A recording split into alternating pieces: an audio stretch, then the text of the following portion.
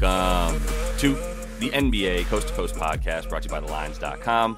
Coming to you from the West Coast, Josh Lander, joined by Nate Weitzer. He's on the East Coast. And we've got a Thursday slate of hoops here for you guys with some interesting games for sure. I will say we're going to be running through best bets in this one. We've also got a play of props video up for you as we do each and every weekday. So go ahead and like and subscribe to that page and continue to follow along with us all season and through the playoffs and into the championships. We're here for it all. Also want you to head to thelines.com. Use everything we have up on the site right now, and including that odds finder tool that we use each and every day to make sure that we're getting the best juice back on all of these bets that we're making in the NBA this season. Nate, let's go ahead and get into your first NBA best bet here. Yeah, I mean, I was trying to get Josh to take this last night. We recorded kind of early, so we didn't have the full picture of how the Warriors might look. But yeah, I mean, Warriors to score a bunch of points, that game to go over with the Hawks. Didn't quite get into the video, but I'll try to catch the boat here, even if it's maybe a little late. But it's not a normal back-to-back for the Warriors here. They're +2 at home against a Kings team that's bad on the road. They're just straight up bad recently. And so I will take the dubs here. I mean, money line +105, +2 on the spread. Either way, I mean, they had 8 days rest before yesterday. It was an emotional win. Yes, it will be a bit of a letdown now emotionally. But from a basketball standpoint, like, this is a team you want to back now. That's a team that's clawing back into the playoff picture, finally has Draymond back, and had a full week of practice to integrate Draymond.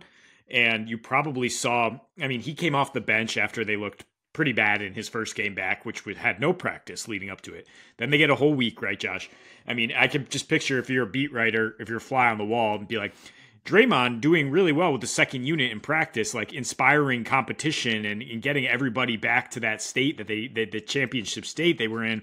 And then they just continue with that by bringing him off the bench at the second unit, and they just blow the doors off a shorthanded Hawks team, granted. But, I mean, back-to-backs are not necessarily the problem for the Dubs, right? I mean, they've actually won 3 straight back-to-backs, including the last 2, which were home and home.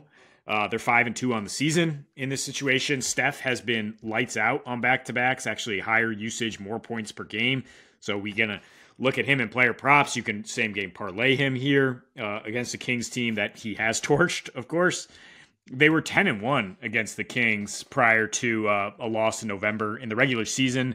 They kind of fell apart in the second half there, but you should be encouraged by what the job Draymond did on Domantas Sabonis, like holding him to like 9 points and Dubs out rebounding the Kings. And recently, yeah, I said the Kings have been flat out bad. The biggest stat here is in their last 8 overall, they have the worst 3-point defense in the league. And now you go into Golden State against a revitalized, rested team that's showcasing depth now to a degree, now that Wiggins has woken from his coma and Draymond is back from his suspension. And we're talking about a Kings team that doesn't have a quality road win since November 24th at Minnesota. Like, honestly, they had 4 road wins against bottom teams. They got crushed by the Embiidless Sixers, gave up 143 points in Milwaukee, and then blew a 22-point lead in Phoenix. Against a full-strength Phoenix team. They beat Phoenix, with just Booker out there prior. So I'm just willing to take the Dubs here to make it back-to-back wins. Yeah, I mean, be honest with me. Are you trying to retain some of the dominance that the Dubs had because of how much we could rely on them in times of betting, and you don't want that to go away? Or do you really believe that this team still has enough in it?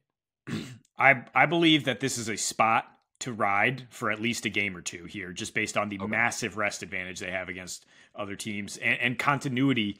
And yes, there's still a bit of an emotional lift from the tribute last night. Agreed, because it is still at home. If you want to look at that angle, which is partly, to be honest with you, just to reveal even more behind the curtains of what we were talking about yesterday. I didn't really want to get on the bandwagon of this is probably a win because of an emotional game. And I just didn't even really want to touch that, So we kind of stayed away from it. Yeah. It will carry over more than I think it'll dissipate tonight in this one at home again. Because it's at home, I am not going to fight you on it because of how awful the Kings are on the road. There have been a number of times this season where you go, okay, well, the Dubs should dub here. They should be the Dubs here. And they don't. But this is, I think the differences are, yes, Draymond is back, and that, say what you want, that seems to be a good thing at this point. He seems to be in a better spot with the team, at least. And then Andrew Wiggins, like you said, that was the main thing that I was going to talk about as well, is the coma that he was in, yes. I mean, sleepwalking is being kind, because he was sort of just sleeping, honestly, still in bed. And he's not necessarily like sprung out and become the dude he was in the playoffs, where he was the second best player in the finals after Steph, like of any team he was, and then and just fell back into his hole. Like, I'm not saying he's going to get all the way back there, but he's going to be better than he's been, and I would agree with that. And I would consider his points prop at 12.5 as well, which I am. But for my first bet, before I come back to talking about the Dubs with you again at some point in this video, or the next one anyway, I'll talk about the Philly game where they're taking on the Pacers. And first of all, I'm not sure why they're only 5.5 point favorites without Tyrese Halliburton in for the Pacers.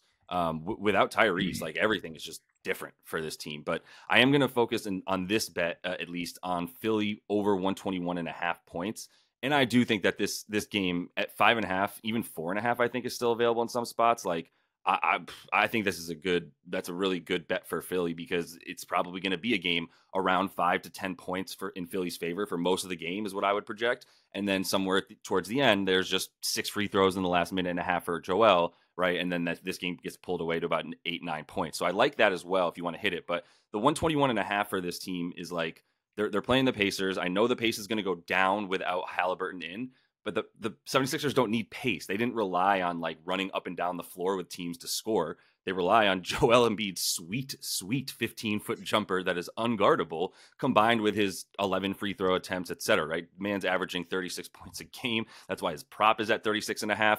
And to be honest, he's gone over this in 4 of his last 6 versus this team, because he just takes Miles Turner and crumples him into a little ball and throws him away and then dunks it each time, right? So he's going to have that in his arsenal. The points in the paint are always what you come back to when you're talking about why you want to fade Indiana. The 76ers here, yeah, they're on the road, and yeah, they do score a ton everywhere that they are, to be honest. It doesn't really matter. But even on the road, they've gone over in 6 of their last 10, and the only unders were Orlando twice, Miami, Chicago, and then that weird Charlotte game where they won by like 9 points and slept walk through the entire thing and won like 96-87. Tell me they were trying in that game. But in this one, yeah, I think you're going to see a lot more trying. You still got a team in the Pacers that's, 4 games above 500. They're not necessarily breathing down the Sixers' neck, but I mean, look, Joel, whether you want to say he's going for the MVP or not, because he needs to play almost all of the rest of his games, and that's kind of annoying and unfortunate, I would say he's still just going to make you regret having that as the cap this year, right, for being able to win the award of MVP. He's going to make people regret putting that rule in, because he's going to say, like, look at how much I'm scoring, and so I played 64 games and I can't win the MVP. So I expect him to, like, when he's in, continue to go. I don't think there's any like let down for him or any reason that he would try harder in a different game versus this one. So with the way that their offensive rating is up above 131 when they're playing this Pacers team over the last 4 games, because Joel can go in, he can go out. Toby Harris is questionable in this one, and I don't think he was at shoot around, so it's not guaranteed that he's going to play. He's probably leaning towards doubtful. And I still think that with Joel in there, it's fine to go over 121.5 versus the Pacers. Yeah, I like this because I was considering it because they lost in the in-season tournament last time they saw the Pacers. And, what did we see? Other teams get their revenge after Halliburton just danced on them, basically, right? 132-126 win. He was just like strutting up and down the court, hitting threes. And then you come back and you get to face the Pacers without their engine. And so, yeah, it's probably a win for the Sixers, who, by the way, have covered in 8 straight regular season games against the Pacers before that. They're not necessarily counting that as a regular season game, but in this normal spot with the Pacers still trying to figure some stuff out without Hallie, yeah, I'll take it. And continue with the theme here, riding the wave. I'll take the Wolves again, who barely covered. Maybe you got an 11 there, and you got backdoored at the last second from a bad beat 3, but they covered 10.5 last night in Washington, and now they're on a back-to-back in Brooklyn. I'll still take them -4. I just, continue to ride the wave of Chris Finch calling his team out and Cat, owning the fact that he cost them a game against the bottom-feeding Charlotte Hornets by chasing a 70-point game. I mean, we pretty much fixed it. Next time out against Washington, instead of Ant having a 15% usage rate, he had a 45% usage rate. Cat still got his, but, it's as the number 2 option. It's like, even if you're hot, this is still Ant's team, right? I mean, you got to flow through him. They were able to clamp down like we hoped. Use that defense to get a win.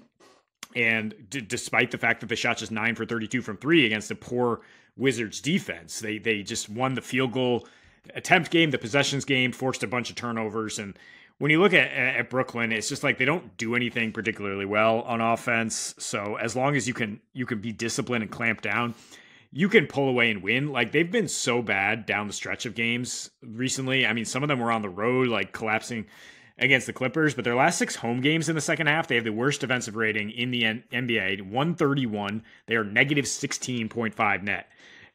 That's just in the second half. The Wolves' last 6 road games in the second half, they have the 4th best defensive rating, and they're plus 7.5. So I think we could see a similar situation where even if they're not bringing it immediately on a back-to-back, they can clamp down the stretch and get this dub. I mean, the Nets have the 10th worst record against the spread as home dogs. They're 4-17-1 against the spread overall since December 11th. 4-12 against the spread against the West. Superior conference. The Wolves have a good 10-6 record against the East, and they tend to just win as favorites. 26-7, 12-3 as road favorites. Average margin of victories 8.5 points. And yeah, I went through what they do after a loss. They've covered in 4 of their last 5 now, if you count that as a cover against Washington.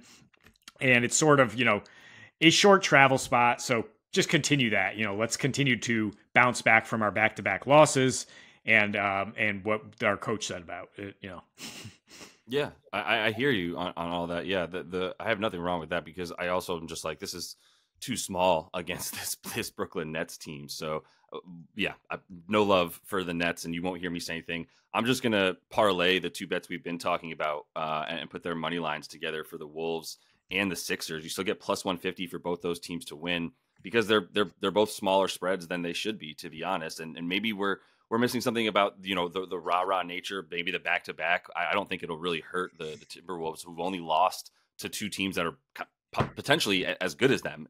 One of them definitely better in the Celtics, right, on that back-to-back. And then the Suns, when they're at full strength, right? Yeah, that's not a fun team to deal with either. So I hear everything you're saying on that, and I'm with it. So that's why I'm just going to put them together. For the 76ers, like, I really talked about their scoring, but I also just left out a little bit of the Pacers' not ability to score, their lack of ability to do so without Tyrese Halliburton. I don't know, like, how you insert Pascal Siakam without Halliburton now and think that that's going to work very well. I'm truly nervous about that. Now, Nembhard is going to come in and do fine as far as like running this offense, and really it's been TJ McConnell running this offense in the absence of Halliburton. It's wild to watch him play those like starter minutes when Halliburton's out, and he'll probably continue to do that in a good.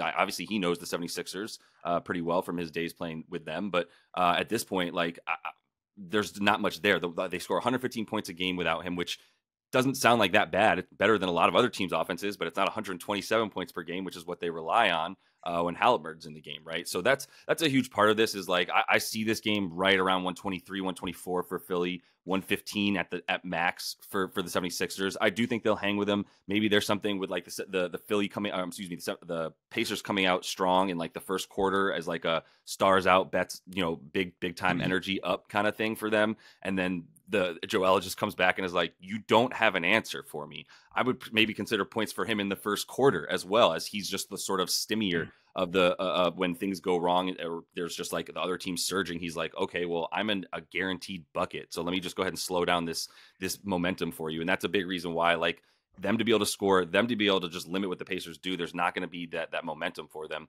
And then just on the other side for Minnesota, just to add a little bit to what you were saying, I like the Minnesota on the road as the favorite here. Like, still pretty good situation for them. Plus, like, if you're the Nets and you're really relying on that ISO ball, this is not the defense to do that again with the individual defenders that they have, and the fact that once you do get into the lane, you're not going to be able to just throw lobs to Nick Claxton. And that's a huge part of this, is that, like, when they do get into get inside the 3-point line, if you're not Cam Thomas and you are actually looking for a potential pass, that has been there for Brooklyn, because they have really versatile dudes who can come in from the 3-point line and out and are really dangerous around the rim, even like a Cam Johnson who's there available for a lob. But that's just not a play that you're going to get inside of 5 feet against this T-Wolves team. And if they're going to be relying on jump shots consistently, then that's not what I would feel good about for the Brooklyn Nets. And I'll take the T-Wolves to win again. Yeah, Cam Johnson is questionable. I don't think I mentioned with the shoulder, right? I mean, that if he's out, yeah, that's another weapon. I don't think we trust Mikal Bridges to follow up on his random spike game against a much better defensive team. Now, I mean, the Sixers, I don't think you worry about that leg at all. They've won 16 of their last 18 with Joel Embiid. The most recent loss was against the new look Knicks, who just rolled them off the floor. They were just not ready for that. But I mean, with Embiid out there, he is the MVP if he plays enough games. So he's an unstoppable force, and he's crushed these Pacers, and it's a revenge spot. No worries about that. Hopefully, the Wolves bring it on a back-to-back. It's much less travel than their last few back-to-back situations where they had to come home or fly out to LA or something. This one, just Washington to Brooklyn. You could almost take an Amtrak. They'll be fine. They'll be ready to go. Absolutely. That is all the time we have for you in Best Bets. Continue to follow along because we also have player props up for you as we do each and every weekday. So like and subscribe to that page. And until we see you next, happy betting.